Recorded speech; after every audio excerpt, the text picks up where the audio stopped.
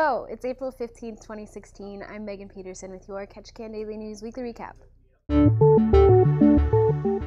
A 21-year-old Ketchikan woman remains in critical condition in Harborview Medical Center in Seattle after the plane she was traveling in crashed on Admiralty Island on April 8th.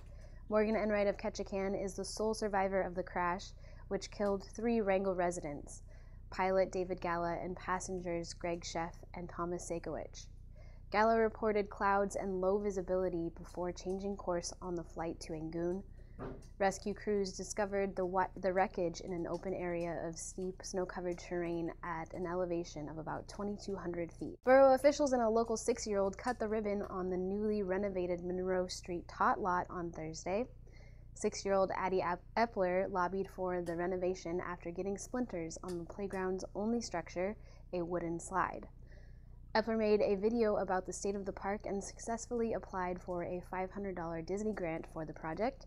The borough spent $46,000 to restore the playground, which now includes benches, a tire swing, and a new non-wood slide. In local schools, a group of Ketchikan students spent 3 days visiting Southern Southeast Regional Aquaculture Association's remote hatchery in Neats Bay this week.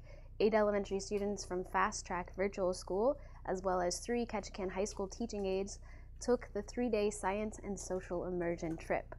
4 children live at the remote hatchery and 2 are enrolled in the Fast Track homeschool program.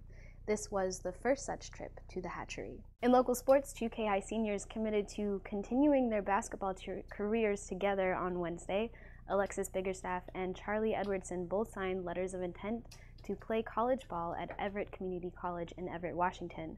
The pair are the 2nd and 3rd of this year's graduating seniors on the girls' basketball team to commit to a college. Courtney Kemble signed with Centralia College in Washington earlier this month.